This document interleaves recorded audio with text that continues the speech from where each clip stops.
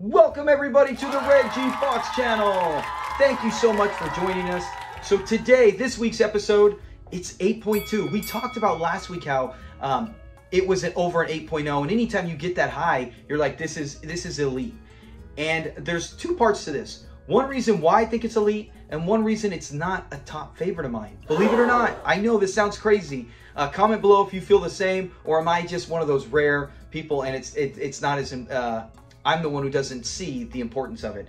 Anyways, the episode from season 3, episode 13, and that is Wine, Women, and Aunt Esther. So just in the title alone, you're like, bingo, this is money. And it's 8.2 IMDb. My only fault with it is I feel like you have the funeral, you have a couple good gags, Esther takes off, we get some fun dance scenes with them, which is hysterical, and then it's just, I'm mad at Lamont. Lamont ruins the whole party. Left out Lamont. He has to jack it up, right? And so I always feel like at the end of the episode, I'm like, you know what? I feel bummed. I feel sad. They came from a funeral. They tried to get a pep up, and they ended up not getting an evening they had planned. So I think maybe that's why like I said, let me know your comments and your thoughts on it. Is it one of your favorites? Do you feel 8.2 or higher? I would probably say 7.8 in our channel. Now, with this, let's get to the summary. The summary, Junior Cooper passed away. And it's funny that they mentioned Junior Cooper here. It's the first time. We also hear of Junior Cooper when Fred gets cheating heart a few episodes from now when he goes to the hospital. And Grady comes and he's like, and he talks about it coming in 3. He said someone, and then he says Junior Cooper, and you must be the 3rd, Fred. Here it is right here. Wardell Jackson died, and Junior Cooper died. They say it comes in 3s, Fred. I guess you number 3. I love Grady. So it's one of the few times they actually reference another character going to the past. I mean, we saw that even when Donna, she referenced, supposed to be Osgood Wilcox, she called him Osgood Perkins. So they couldn't even get that right. But at least here, they got Junior Cooper right. Maybe because it's the same season. So after they get back from the funeral, they're all bummed. They're all down and stuff. And they go, we got to find something to get us out of this funk. Fred doesn't want to talk about death. And so they said, let's have a party. And they're going to get the women. They're going to have the wine. And Aunt Esther is long gone. And Lamont, he says, you know what? I need to do something to make them feel their own age. Not just act it, feel their own age. We know it's probably for their good. I think they could have had a good time and still woke up the next morning. But Fred was treating it like this is going to be an occurrence all the time. And I don't think his body could have survived if he started living that kind of life. So that's the summary on it right there. Let's get to familiar faces. All right, we only have one today. I know we got a lot of other women in it. They don't even have their names listed in it. But with it, you got Betty Waldron. She is Fast Fanny. We know Fast Fanny, fast, faster, and out of sight. She's a very memorable character. In fact, she made our channel's top 25 all-time most memorable character list. And I want to say she came in the top 20, possibly. I'd have to run a double check. But we'll have it listed right on here, what she finished at. But it doesn't matter. People loved her. She got a whole lot of comments when the polls came up as we voted for her. But she's only in this one time. She passed away in 2004 at the age of 63. So she hasn't been with us for a little while, but she did make it to her 60s. Her last role was a nurse in CSI Miami in 2002. But she did other shows. It's great to see these actors who did a lot. They kind of like, they do the rounds, right? You're in Sanford and Son. You're in Policewoman. You're in All in the Family. You do the thing, Good Times, something like that. She did a lot of these. Let's go over them. She was in All in the Family 1 time. She did do the Jeffersons 2 times. She did Good Times 2 times. And she did Miami Vice. Not something Gregory Sierra. He was actually the original police commissioner in that. He didn't like living in Miami, and after a few episodes, split. If you didn't know that, we covered Gregory Sierra's whole background. Go check that video out, probably over 6 months ago. But yeah, so she was in Miami Vice for 2 different episodes. So that is it. All in all, she didn't do too many. She wasn't in like 50 or 70 like some of our other greats. But she had a very mild career. But like we said, in 2002, she was still acting before she passed away. So that is it with familiar faces. Let's get to our fun facts. Okay, with our fun facts, we have a few scenes throughout this where it's performed, where they're dancing, right? They're doing the scenes and they got the dancing and the singing. We hear the music going off. There's 2 songs by Glenn Miller, just in case you ever wonder if you want to look these up, right? We already did it on Blind Mellow Jelly, where it's a real singer, a real blues singer. We gave his name and the songs, and that's a real song. Shake that thing, you gotta shake that thing. That's an actual song. So let's listen to these ones. Wham, Wham-bee, Boo-bop, Boom Boom. That's an actual song by Glenn Miller, as well as 1 O'Clock Jump. So you can look up those songs and actually hear them. And there was Benny Goodman, When Buddha Smiles. I don't know, I never heard that song, but it is on here for that quick bit. When Buddha Smiles. And we got one more fun fact, which is actually very, very, very sad, and people forget it at times. This is the last time in series history we ever get Leroy and Skillet. Yes. Goodbye, Leroy and Skillet. We'll still cover them, as we've already broken them down on a video just about them, where we cover their quick careers and what they went through and how they met and where they came from. And very interesting to hear of both of them, especially Leroy, his background and how he was the only black dancer to ever dance with Fred Astaire. So, and then they made a song, Shoeshine Boy, after him. So he had a great history, Leroy. But yeah, this is the last time, and it sucks because I really think they shine in all their episodes. But this is a great one when they dance, and he's like, they're doing the Lindy Hop, and Leroy's like, oh, I invented it. And he goes out there and he starts dancing, and they all got dancing buddies. So it's a very great way to say, hey, that's your last appearance. It's sad, though, that they're gone. Now, I've researched this all over. Can't ever figure out why they left. My guess is because they did do other movies. They did do other comedy albums.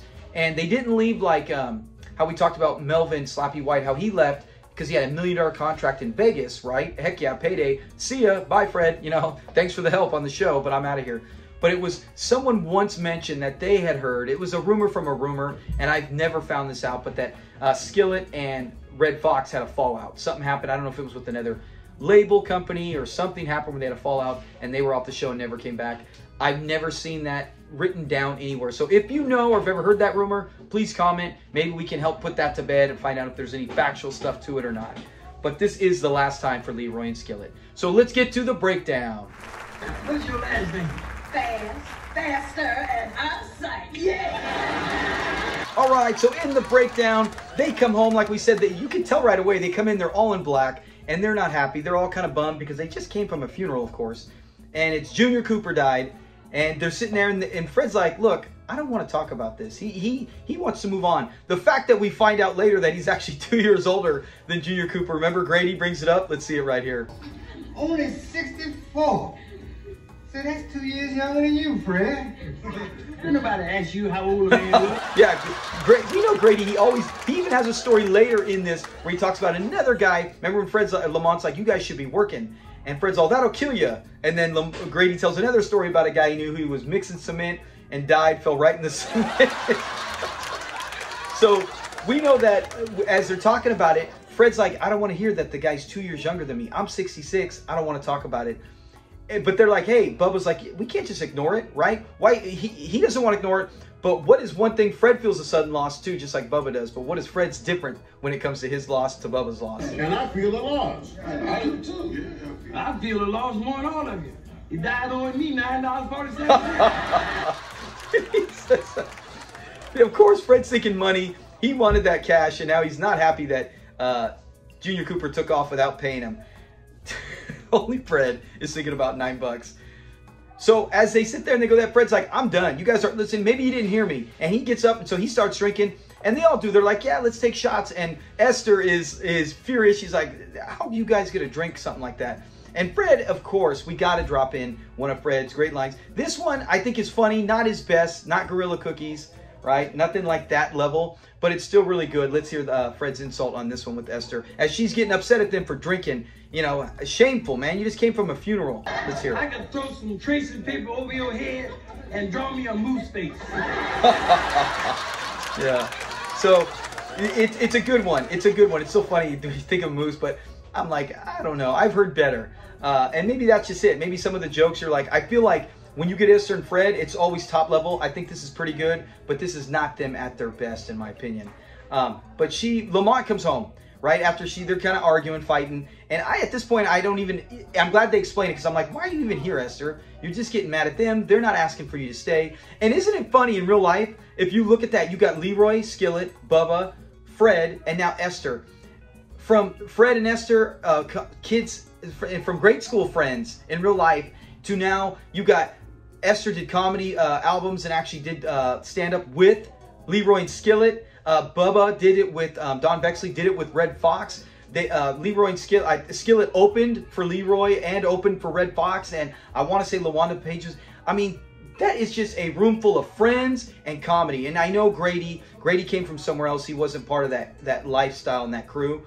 But still, Grady's my favorite friend in the show. So when you get that, you're like, man, look at all the history, talent, and just amazing comedians and good friends all together. So that's why, to me, if you said, hey, I'm putting this episode as an 8.2, because how many times do we ever see Leroy, Skillet, and Esther together with Grady and Bubba?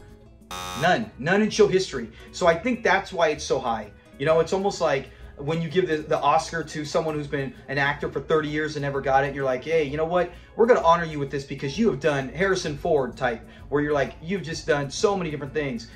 I would say Morgan Freeman, but I think he got one before. He's too good of an actor.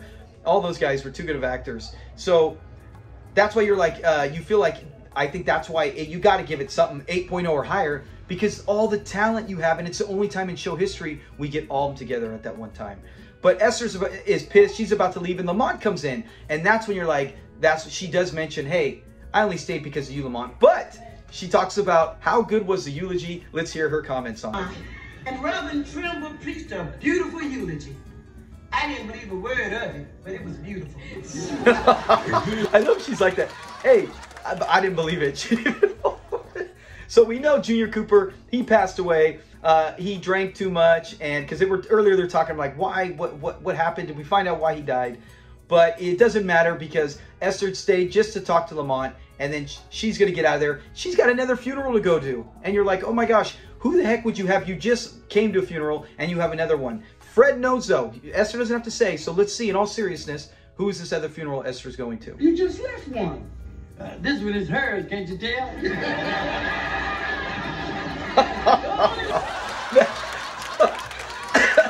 That's a good one. That's better than the Trace and Moose face. That was a good one where he's all Casey.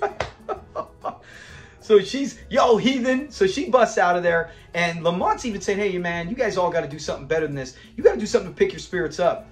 And because no one wants to sit around talking about dying. And so Fred's like, that's right. They all got the drinks. And when Lamont takes off, goes into the kitchen, he's like, let's drink, raise our spirits. And they start laughing. And then they come with an idea like, hey, why don't we get some women company? Because Fred asked Grady, hey, when's the last time you had a date? And I love Grady's answer. Grady, when's the last time you had a date? Last night. Remember you and me sat right here and watched Star Trek. Hanging out with Fred is not a date. And I love how Fred's like, no, that's not what I'm talking about. Even you don't even remember. Grady didn't even remember. Now, we know Fred goes on dates. He had Carol, not Carol Rhodes, the other Carol. He had his old girl, Tutti Frutti, and then he's got Donna. So Fred's a ladies' man. He can get dates like that. But everyone else in the crew, I don't know. Remember Fred even had a senorita, and Leroy and Skillet with Julio's mom caught him on that. So it ain't a hard thing for Fred to get a cutie. But he's like, the rest of y'all, you need help. And Grady's like, before Grady does it, let's listen to Bubba. Bubba's got the best people to date, right? Let's hear what Bubba, because we know his old wife, Mac the Knife, he might know who to bring in. The other frog, I know just the women we want. The Butt Sisters. Oh, man, not them. Not the Butt Sisters. Hell no, not the Butt Sisters. No, not the Butt Sisters. I love Fred. They're all chewing them out. They don't want to hear it. So it's very hysterical to say that as they're saying it. And then Grady's got the idea, and he talks about a topless dancer at the bowling alley, and she spilled a drink on him, and I think he still tipped her, so she owes him. And it's Fast Fanny, and so they're like, yeah, man, we get some ladies here, we get some food, get some drinks, have a good old time. And then Lamont comes in and he hears about this. He's like, Pop, you guys can't do something at this age, and he's right. He's right. I think one evening they'd all be fine, but if you continue to try to, like that party house they had back when the gangsters came and wanted to profit in on it. So they all take off, they go, and that's when he starts getting with Lamont about, hey, we can do this. He's got it. And Lamont's like, no, you can't do this, Pop. Then Grady comes back, and we get to meet none other than the beautiful Fast Fanny. Let's see her. Meet Fast Fanny, and Fanny meet Fred Sanford. Hello, Mr. Sanford. Don't be too formal. Just call me Freddie, like in Ready Yeah, Freddie. she's ready to go. She's a beautiful lady, and I love when they're talking about it. And she's like, yeah, you know what? We all just, when everyone gets together, let our hair down and go our own ways. And Fred already has his destination. Let's check it out. Sit down and let everybody go for themselves. Yeah, and my destination is in sight.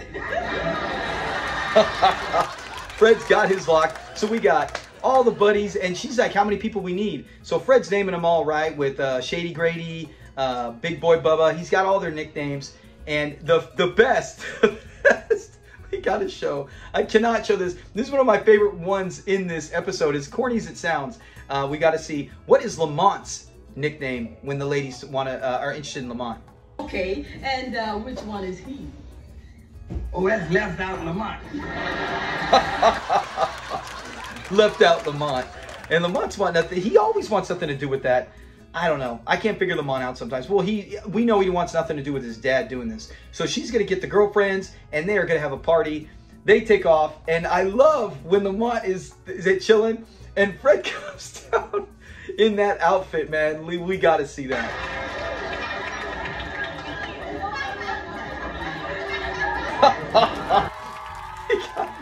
He's a super fly, right? He looks super fly. We'll get to Bubba. What does Bubba call his suit? But it's just too much to me. That's just not Fred. I like when Fred wears the charcoal gray, or when he's got the brown jacket, like the one where he meets Rollo, when he's got the two girls at Rollo's house. I think that looks more sophisticated and still looks good. Here, all of them try to look way too hip and young. And remember, they show up in their outfits. Let's see them. Oh, no. Oh, yeah. Let's get it on. Let's get it together. Lamont's like, oh, no. He already knows what these guys... It's so embarrassing if you're at that and you're like, man, there's one thing to try to look sophisticated, right? Remember when Fred gets his two buddies, Elroy and Hutch, when they're going to go on the date with the women's? They got the zoot suits, right? That's way back in the day. That's their style. They're trying to look young again, but at least it's from their era when they were young. This one, it just doesn't fit. And then Bubba, of course. What does Bubba say Fred looks like? Or what he's wearing? Hey, Fred, that's one of them Superman suits, ain't it? Super fly, Bubba, super fly. Superman. He's like, nah, man, it's a super fly. So they're ready to go, and that's when we start getting them where they're doing the doing the dances. And so smart by Lamont, so smart. He's like, because they're already doing stuff to get hype, right? It's pregame. We've seen NFL stars, the pregame. They're running routes, they're getting pumped. They're in the middle of their huddle. Let's go, what time is it? They're doing all their stuff. And that's what they're kind of doing for the old folks, getting ready for some young hotties to come over, Fast Fanny and her friends. And as they're doing all this stuff, they start to get a little pooped, right? They do it. We got to see a few of the dances, because this is some of the best, I think, in this one. Even better than the beginning, I think, seeing them do their dances and stuff. It's pretty fun, because you know they're all good at it, especially Leroy, man. They got some moves, so let's check them out.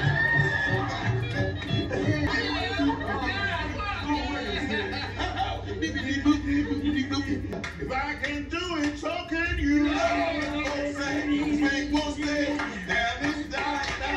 Yeah, man, their dances. I love that. I like Skillet's. I love Leroy's the best when they're like doing all these different dances and stuff. So it's cool to see them do that, because for people like me who never even lived through that era, wasn't even alive, it's cool to see the dance moves that they bring back, and they perform it so well. You know, it's almost like a history lesson, and it's a show off of talent. I mean, these guys, they can act, they can sing. A lot of them can sing. They can do comedy. They can dance. It's almost like you feel there are no limitations. Their own limitations is just what they place on themselves. And that's why, I know we say it 100 times, but on this channel, Sanford & Son is the greatest show that I've ever watched. It was the part we were talking about where they were dancing and they're getting pooped, and then Lamont comes in and remember he talks Fast Fanny, and he's all, yeah, this is Lamont. Yes, left out. Let's see him right here. Fanny, this is Lamont Sanford. Yeah, left out Lamont. Listen, you're supposed to be coming to a party. He's all left out Lamont. So, yeah, that's correct. And he's like, yeah, come on over, man. They're ready. And he goes in there, and I love it. We can see it right here as we're talking. Lamont's doing the two-step with Skillet. He's doing everything he can to get them with Bubba dancing.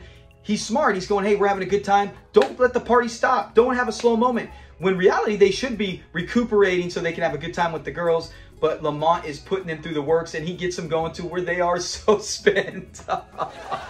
It's a great plan, and you see when they come in. Let's look at it real fast. Bad boy Bubba. There's Lucky Leroy. Down there is Slick Skillet. And over here, you got Shady Grady, and here's the ringleader. Ready? They are so pissed.